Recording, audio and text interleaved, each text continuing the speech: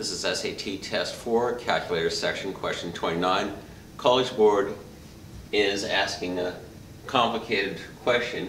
If x is the average, meaning arithmetic mean, add them up and divide by how many there are, of m and 9, y is the average of 2m and 15, z is the average of 3m and 18, what is the average of x, y, and z in terms of m?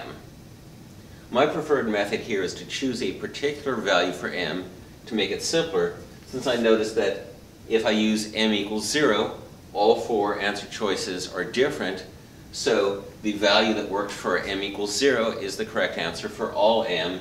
It just makes the algebra into arithmetic. So x is the average of m and 9, so that would be 0 plus 9 over 2, since I'm choosing m equals 0.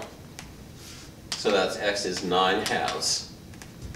Y is the average of 2m and 15, so 0 plus 15 over 2, since I chose m equals 0, so that's 15 halves. And z is the average of 3m and 18, so 0 plus 18 over 2, because 3 times 0 is still 0 also. So that's 18 over 2 is 9.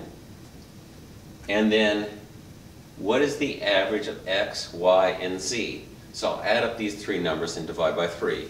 9 halves plus 15 halves plus 9 divided by 3. 9 halves plus 15 halves is 24 halves, is 12, plus 9 is 21. And that's divided by 3. So the average, 21 over 3, is 7. Choice B is the only one that gives you 7 when m equals 0, so B must be the correct answer. Now I could also do this algebraically.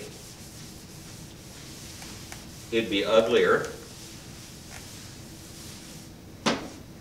The average of m and 9 would be x equals m plus 9 over 2, y equals 2m plus 15 over 2, z is 3m plus 18 over 2. And I want to average those three numbers, so that would be m plus 9 over 2 plus 2m plus 15 over 2 plus 3m plus 18 over 2. Add them up, divide by 3. I don't like compound fractions where I have fractions in the numerator, so let's multiply by 2 halves.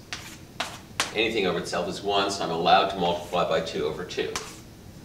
And that gives me m plus 9 over 2 times 2 is m plus 9. 2m plus 15 divided by 2 and multiplied by 2 is 2m plus 15. And similarly, plus 3m plus 18. And my denominator is 3 times 2 is 6. That's m plus 2m plus 3m is 6m. 9 plus 15 is 24, plus 18 is 42, all over 6. 6m over 6 is m, 42 over 6 is 7.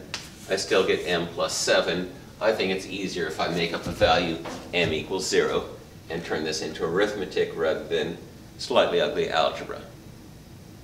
Come back soon for my next SAT math video. With math, there's always more.